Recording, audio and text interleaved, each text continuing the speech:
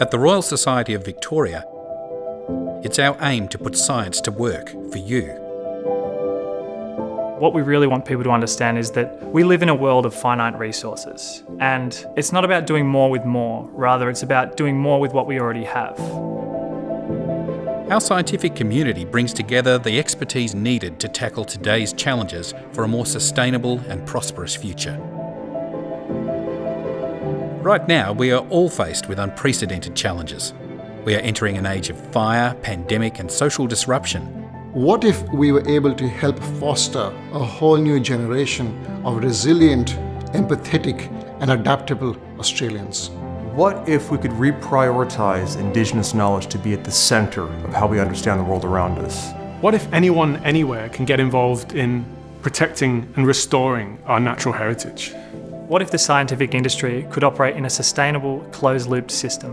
What if we could repair our soils and ecosystems by just letting the right fungi grow? What if community members could work with scientists around the world to tackle the biggest problems we're facing right now? For 166 years, the Royal Society of Victoria has supported a wide range of future-focused initiatives for the benefit of our state, our people, our industries and our environment.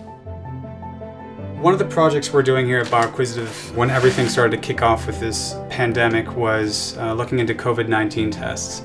To look at what tests might be available, we started looking around online and found a really cool paper put out by New England Biolabs, which talks about using a specific type of test called LAMP. So LAMP is similar to the test they currently use as the gold standard, which is called qPCR, but it takes 15 minutes, it doesn't take 3 hours.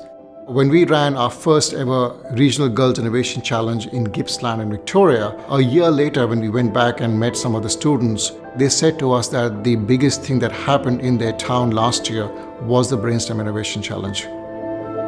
I sometimes imagine, you wake up and you're on a spaceship and someone tells you that your air's running out, the temperature's increasing, your fuel's running out, and some of the passengers are dying at an increasing rate every day.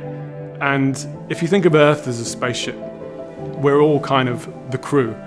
And you can have different responses. You can say everything's fine, or you can use the scientific method to go, what are we trying to achieve here? Just as we try to preserve old text through digitization, we're also trying to help preserve the skies by looking at different ways that we can utilize modern technology like lighting. What types of lights do we use? How are they angled? How can we go about helping to ensure that we get the light we need, but also to not drown out the stars and erase that map of Indigenous knowledge?